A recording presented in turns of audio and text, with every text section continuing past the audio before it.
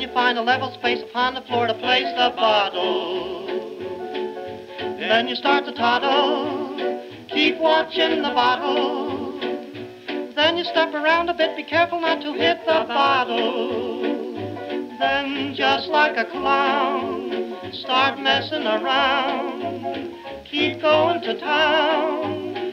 Now do a break and wiggle like a snake. That's hitting the bottle. It's easy to do.